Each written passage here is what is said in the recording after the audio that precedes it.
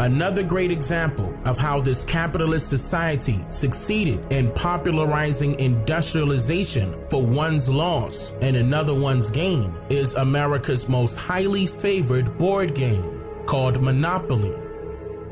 On January 5th, 1904, a board game called the Landlord's Game was patented under inventor Lizzie J. Magie, also known as Elizabeth Maggie Phillips, who was the hidden figure behind the idea of the Monopoly board game. As you may recall, that each time this game is played with your family or friends, things will take a turn for the worst near the conclusion of the game. Arguments, long periods of not speaking with each other, possible relationship separations, and so forth, right?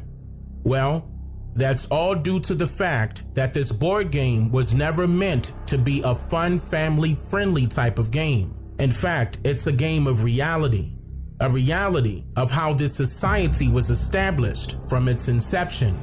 Fraud.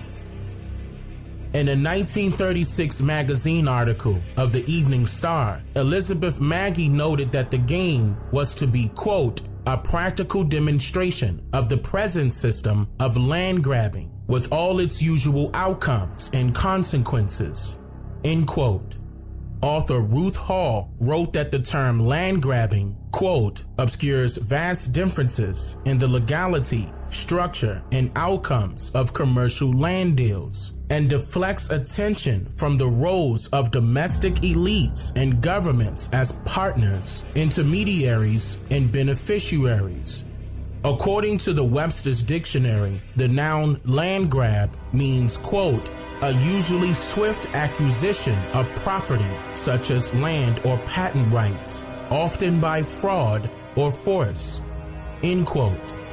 This is not just some simple board game, as it does, however, expose the duplicities of a federal currency system and the malevolent implications of capital accumulation by taking land and building an empire from the labors of those who were cheated.